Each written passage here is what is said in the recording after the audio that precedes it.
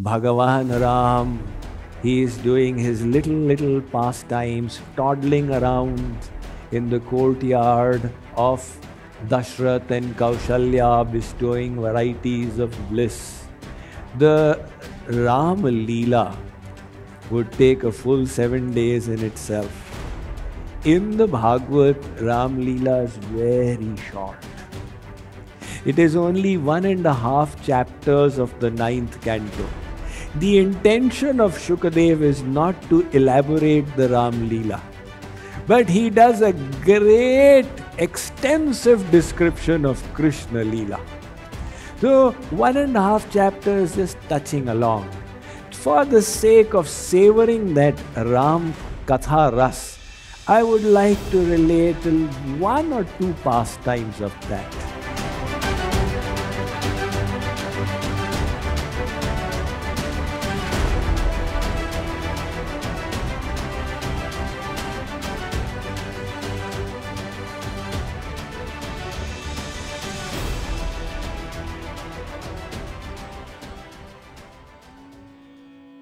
You see, when Vishwamitra came, when Ram had reached his youth, then Lakshman and Ram, they accompanied Vishwamitra into the forest. And there Ram first killed Tadaka, and then he encountered the demons Marich and Subahu. And subsequently from there, Vishwamitra said, "You have rid us of the demons. Should we go back, or there is another yajna that is taking place, we can go there?" So on Vishwamitra's request, Ram accompanied him. He did the Uddhar of Ahilya, and finally they reached Janakpur. They were welcomed by King Janak, and the 3 of them rested in that palace of Janak. Ram, he requested Guru Vishwamitra that, "Can I go around and take a look at this city?" His intention was that his Rupa Madhuri, his beauty, he will drown the residents of Mithila, the residents of Janakpur, in that divine bliss. Ram and Lakshman walked around. Now all those who saw, they were enchanted. Some are saying, my, who is this? We really pray that our Sita is married to him. But he is not so powerful. How will he ever break that Shiv Dhanush? Somebody said that Janak made a big mistake by making a resolve that he will only give the hand of Sita to the person who breaks. Somebody else said, "Come on, how can you blame Janak?" Somebody else said, no. If he gets married to Sita, whenever he comes to Sasural, we'll have his darshan. So they are all presenting their ideas, moved by the beauty of the personal form of God. Now that night, Ram and Lakshman, they were pressing the feet of Vishwamitra. Finally, when Vishwamitra was sleepy, he said, "All right, my children, go to sleep." So Vishwamitra went off to sleep. Ram and Lakshman retired to the next room. Lakshman was pressing the feet of Ram. For 14 years later, he is not going to sleep. But on this occasion, Ram said, "Enough, my dear brother, you go to sleep now." So they both slept. Next morning, Ram and Lakshman, they went to Guru Vishwamitra and said, "Gurudev, if you permit us, for your puja, we will break a few flowers and bring them." So Vishwamitra said, "Please go ahead." They went off to the Pushpa Vatika. Now there are 2 Vatikas in the Ram Katha. One is the Ashoka Vatika of a demon called Raman, and the other is the Pushpa Vatika of a Videhraj, a king who is so evolved that he doesn't even have perception of his body. And Sita is in both the Vatikas. So Ram and Lakshman, they asked the guards, can we break flowers from here for our Gurudev? The guard said, yes, should we help you? So Ram said, no, we will do this seva ourselves. Now they were breaking the flowers when Sita entered. This is the time Sita makes her entry into the Ram Katha. She was surrounded by her Sakhis. There was a temple of Parvati Gauri there, and Sita was going to worship. So while the Sakhis were going,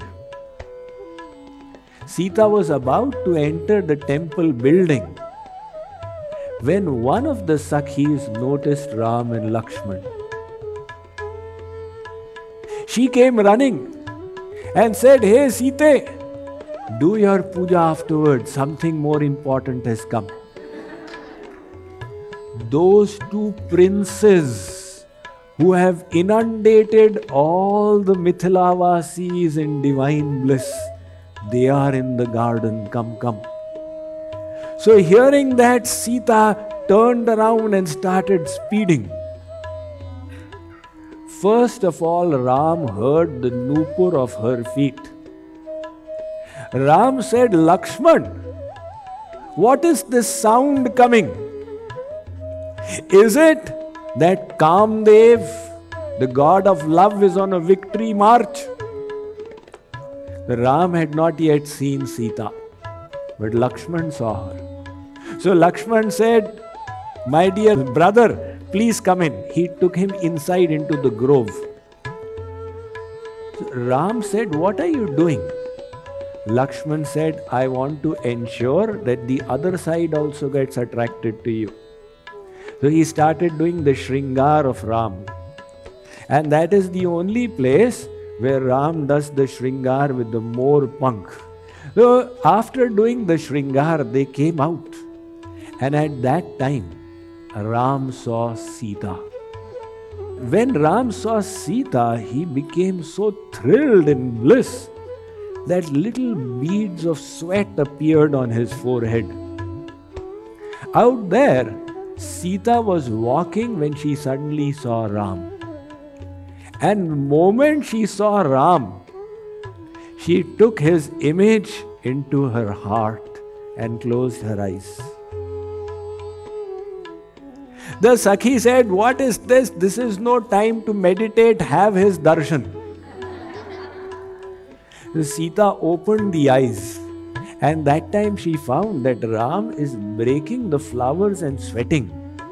She thought, my, I wish I get married to him. But how will he break that Shiv Dhanush? He is sweating in the breaking of the flowers. So she thought, I need to go and pray to Gauri, please empower him that he may break the Dhanush.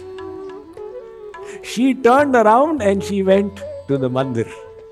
And as we all know, when she offered her pranam to Gauri, at that time the garland fell upon her and the Murti spoke. Man jahi rachyo milahi sovar sahaj sundar savaro karuna nidhan sujan sheel sanehat janat ravaro.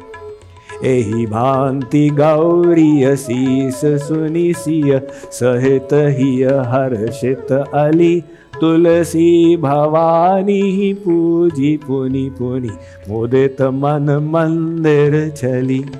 Sita felt that her prayers had been answered.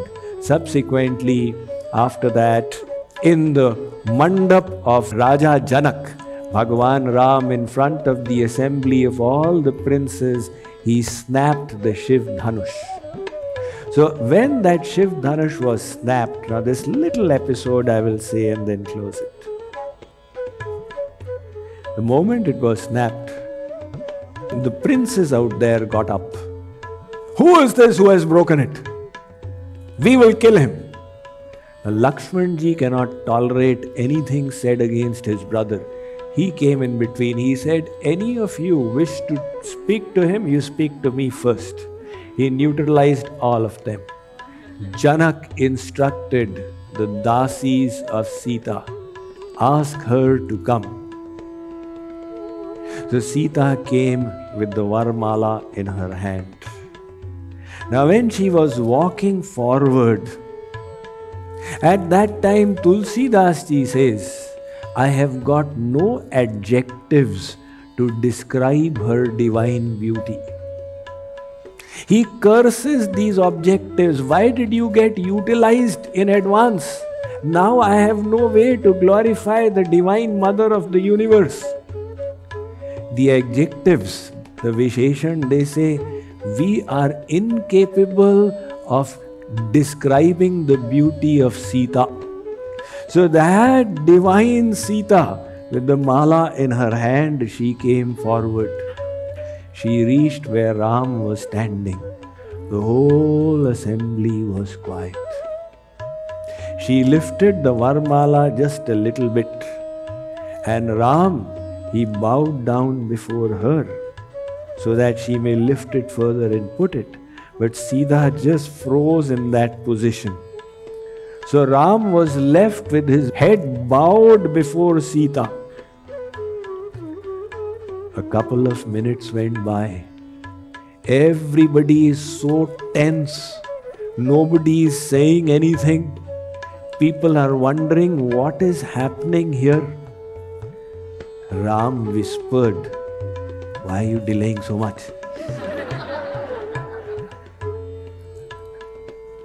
Sita whispered back, why did you delay so much in breaking the bow? Time is still passing by.